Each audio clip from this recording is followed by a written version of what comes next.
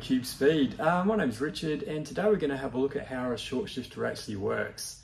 So to start off with, as you might know, a short shifter reduces the shifter throw, so that way the driver doesn't physically need to shift the lever as far, like to change gears, compared to a factory shifter.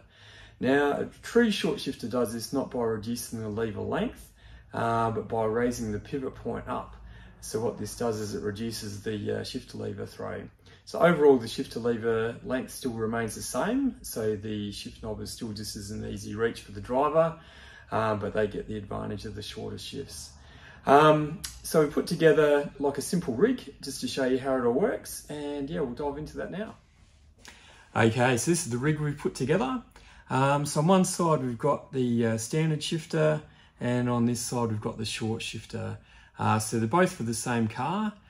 This end is the gear knob end. Here we've got the pivot point, and down the bottom is on this end here moves the selector inside the gearbox, so you can change gears. So at the transmission end of the lever for both these shifters, we've worked out how far the selector needs to move, and in this case it's 20 mil to be able to change gears, and it doesn't change whether you're using a short shifter or a standard shifter.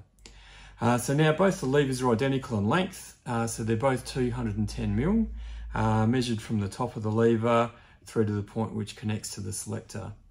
But if you look carefully, you can see the pivot point of the shifter is actually higher on the short shifter compared to the stock shifter. Now, if you move the standard lever enough to change gears, we can see that the driver had to move the lever 93 mil to change gears. But on the short shifter, the driver only has to move the lever 55 mil to change gears. So in this case, the shifter reduction is about 40%.